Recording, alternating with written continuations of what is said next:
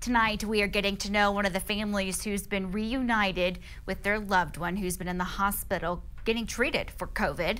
Claudia Monclova was patient number 1 in Ector County. Nearly 3 weeks later, she was discharged tonight, virus-free. That is a victory for us. Jonathan Polasic caught that moment on camera. Thanks, Tatum. Now, Claudia was unable to speak with us today, but I was able to speak to her husband, Henry Monclova, and he was simply relieved to have her back home healthy. I miss you.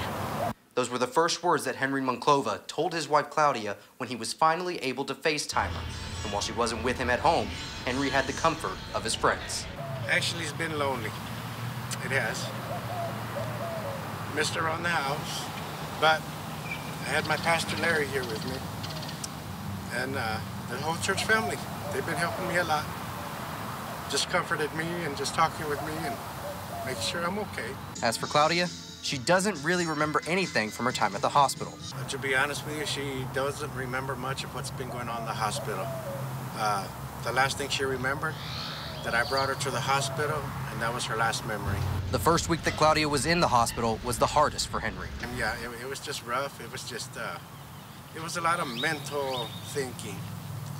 And during the first week, I was thinking many negatives, the what ifs. And like I said, I had a lot of encouragement from our pastor and those from the church and friends, family, just uplifted me and just, you know, think positive, think positive. And what did Henry think when he first heard that Claudia had 2 negative test results after these last few weeks? Just overwhelmed with excitement just to release that holding time in here, just wondering and wondering and wondering. It was just like an explosion within me, just great news, great news.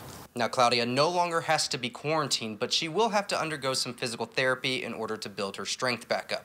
And as for Claudia, Henry has a couple of gifts for her.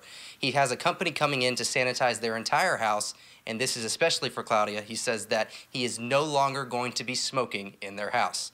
In Odessa, Jonathan Polasic, NewsWest 9.